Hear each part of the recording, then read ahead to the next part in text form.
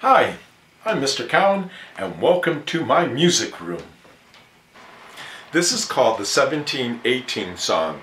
I took two exercises together and made one song out of it. And it only uses three different notes: F, E flat, and D. Beethoven's Fifth only starts with four notes. Bum bum bum bum, bum bum bum bum.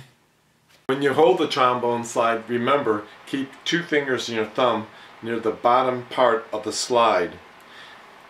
You don't want to use a whole fist. First position is all the way in. Third position is a little bit before the bell.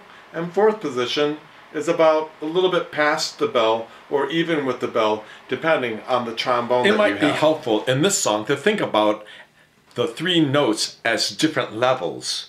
Before I start the song, I have written the notes on a musical staff. Please review with your teacher the pitch level of each note. Of course, you may pause the video before going on to the next note. If the song is too fast for you, you can adjust the speed in settings. When you get to the end of the song, go back to the beginning. Usually, when you get to the word fine, or really pronounced fine, that's where you should stop. However, for practice, we're going to do this song 2 times and only stop the second time around. Please let me know in the comments below how you liked the song and how well you did. Even if it's just one word: great, fun, awesome. I love to hear from you.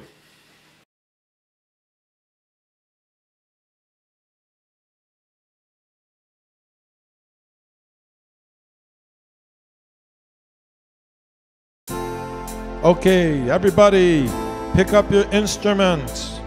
Put it in play position. Get ready for your first note. Sit up nice and straight.